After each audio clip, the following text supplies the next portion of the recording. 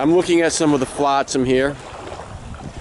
The flotsam will show us exactly what the submergent communities are made of. You can see this particular aquatic plant is called coontail. It grows prodigiously here in the shallows of Lake Tarpon. So we have the photic zone, which sunlight reaches the bottom. The difference between a lake and a pond is the lakes are deep enough to have dark areas called the profundal zone, but we're at the photic zone here, and we have a lot of that coontail growing and a lot of eelgrass communities. Eelgrass is this. This is a piece of eelgrass communities.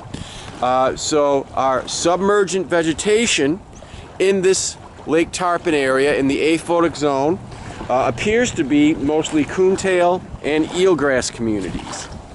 Now that is great forage for the fish, a lot of place to hide out.